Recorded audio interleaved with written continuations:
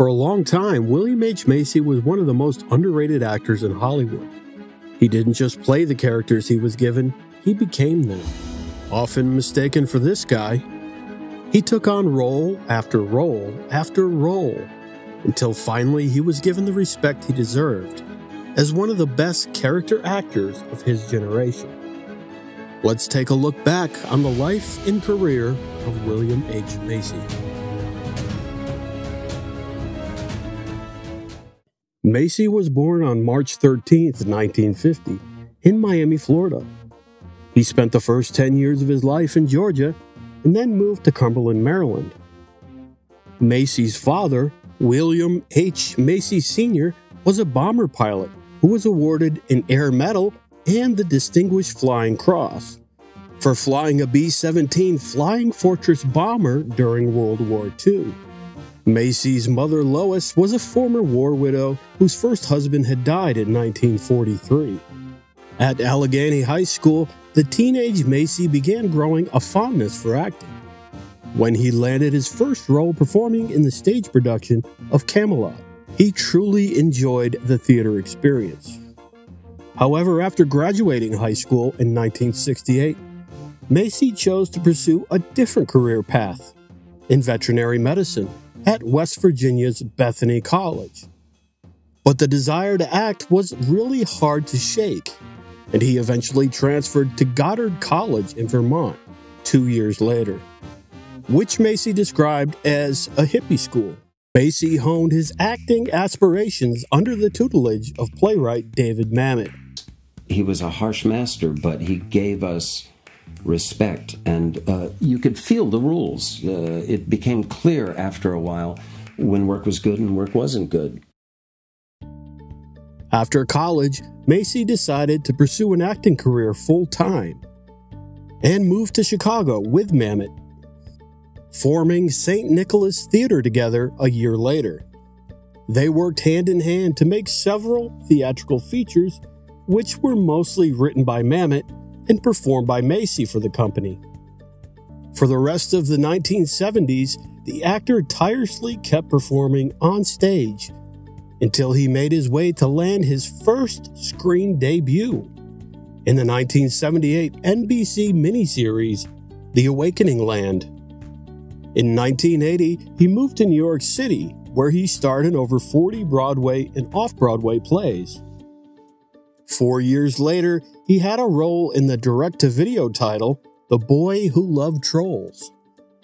From 1985 to 1988, he appeared in 3 episodes of Spencer for Hire, and also during this time, he got featured in the drama series Kate and Allie and The Equalizer, as well as the films The Last Dragon, Radio Days, House of Games, and Things Change. Macy played Tim Sullivan in the crime film Homicide in 1991. He did the television movies The Heart of Justice and The Water Engine. After this, he had a few more roles in a few more movies, including Benny and June and Searching for Bobby Fischer in 1992. William's star began to shine when he wonderfully scored a nomination at the Emmy Awards for Outstanding Guest Actor in a Drama Series category in the pilot episode of ER in 1994. However, it was his next portrayal in Fargo in 1996 that truly catapulted him to widespread recognition. Macy knew that this role would change his career, and he wanted it real bad. I got the script to read for the detective. It was one scene, and I read that, and Joel and Ethan said, "That's real good. You want to look at this other role, Jerry Lindergaard?" I said, "Yeah." And I went out in the hall, and I looked at the scenes, and I went in, and I read it for them, and they said, "That's real good. You want to work on it and come back tomorrow?" I said, "Yeah." So I was up all night. I memorized the entire script.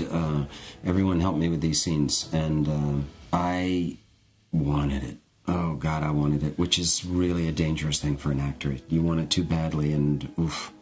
It's hard to audition well when you want it that badly. But I went in and I read. I thought I did well. And they said, "That's real good. Thanks, thanks." And I was on pins and needles because I knew it was Joel and Ethan Coen. Everyone was going to see it, everyone in the biz. Whether it was a hit or not, everyone was going to see it. I was born to play that role. I understood it completely. I mean, it was instantaneous that I knew what that guy was about and how to play it. I found out they were going to New York to see some actors. So I got my jolly little Lutheran ass on an airplane and I flew to New York and crashed that audition. I walked in they said, "Oh, Bill." And I said, "Yeah, I'm worried about you guys. I'm afraid you're going to screw up your movie by casting someone else in this role." They went, "You want to read again?" And I said, "Yeah," and I read well. I had worked on the dialect, which I think was important to them.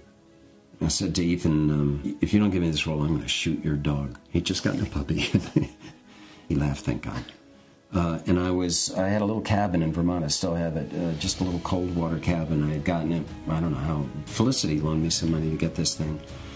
I had been up there for about 5 days, and I built a wood shop, and I'd spent all day turning bowls. I have a lathe, a big lathe.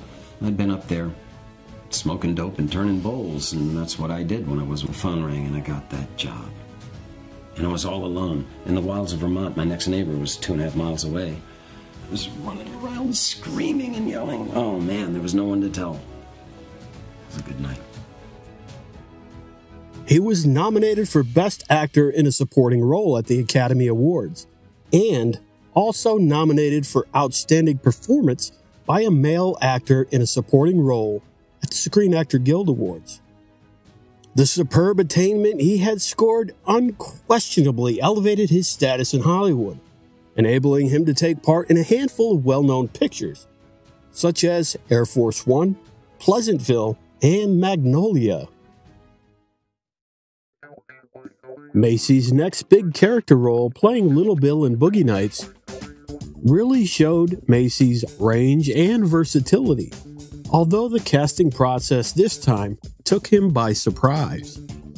I was working somewhere and I got sent the script, and the version I read was way sexy. I mean, there was sex all through the thing. And I called my agent and I said, "Wait, this is porn. Is this what he's going to do?" And he said, "No, it's Paul Thomas Anderson. We can get you his other film." No, they say it's not. It's going to have, by contract, it was going to have an R rating. So that puts limits on it. And it did get toned down. But at any rate, I was fascinated. I said, "Yeah, count me in." But then they said, "Paul wants to meet with you." And before that, I saw Hard Eight, which is his first film. And it's stunning. It's such a great film. I saw that thing and I so wanted to do Boogie Nights. And Paul said, we met at the Formosa Cafe. And I had put my thoughts together, how I was going to sell myself, my take on the character and how I was going to play it, and smart intellectual things to say about the script and everything. And I say, "Hey," well, I read the script and that's it. Paul started talking. And at a point I thought, Lord Almighty, I've got the role. He's selling me. He's trying to get me to do it. I came here to pitch him. He's pitching me. That's the first time I felt the Oscar nomination. He wanted me to do his movie without auditioning. I'd never gotten anything without auditioning. Other than my wife and children, not auditioning is the best thing that's ever happened to me. Going unstoppable ever since, William kept scoring big achievements with his remarkable acting skills, brilliantly collecting 2 more Emmy nominations in 2000 for his role in Sports Night, and A Slight Case of Murder in 1999. He ultimately won the award through Door to Door in 2002 for Outstanding Lead Actor in a Miniseries or Movie category.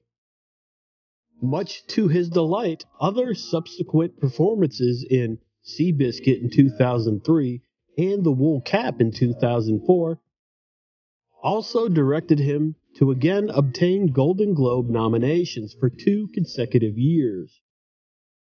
therefore really solidified his reputation as an accomplished actor. Apart from his profession as an actor, he also worked as a producer, director, and writer, and even won an Emmy Award in 2003 for outstanding writing for a miniseries, movie, or dramatic special, through Door to Door. In the summer of 2010, Macy began a journey to one of his best roles when he appeared in the Showtime pilot Shameless as the protagonist Frank Gallagher. The project ultimately went to series, and its first season premiered on January 9, 2011.